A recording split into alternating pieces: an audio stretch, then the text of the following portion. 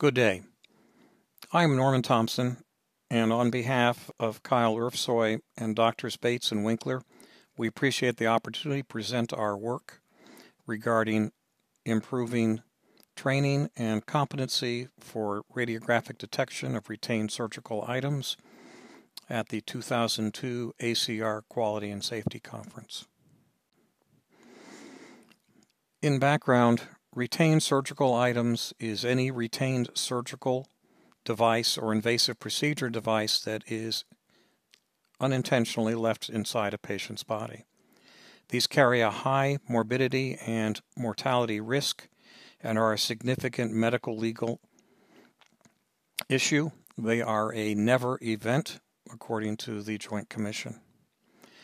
Our aim, as part of a larger improvement and overhaul of prevention of retained surgical items across the institution, was to improve the appreciation and understanding of best imaging and reporting practices for detecting RSIs by radiologists. To implement this, we developed lectures that were delivered and recorded by review on learners that addressed surgical item identification, the knowledge of the risks of RSIs, and the new enterprise RSA policy and best practices.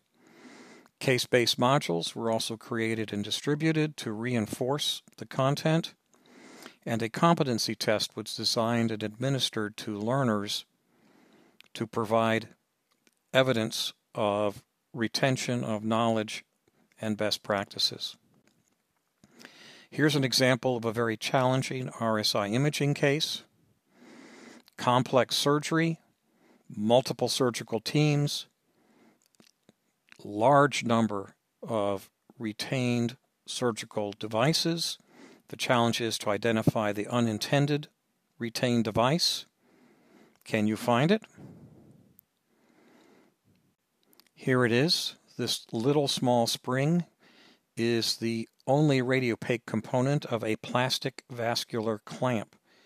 And this highlights another opportunity for improvement in that any device that might potentially be left inside a patient, if possible, should be made as radiopaque as possible. It would be helpful to add a radiopaque marker to the plastic. Our results, when we reviewed the competency test outcomes, there's no statistical difference between faculty and resident learners. The average score for both groups was 95%, and all learners scored greater than or equal to 80% on the initial competency testings.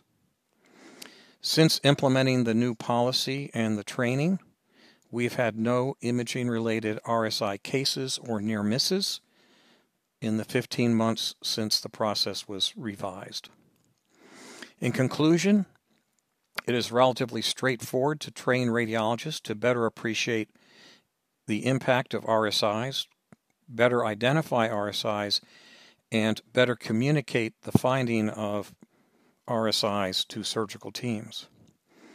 Future work in this domain includes designing online lectures and education modules and tests that would be easier to administer and easier to access with an online module. This is a ripe topic for machine learning or AI tools. Key references. I would first direct you to the first reference from the University of Michigan team, an outstanding PowerPoint presentation regarding history, retained surgical item risks, and imaging and best practices with a very exhaustive reference list. And then we also developed an internal case module for review. In summary, thank you for the opportunity to present our material. If there are any questions or comments, please reach out to me. Everyone, have a good day.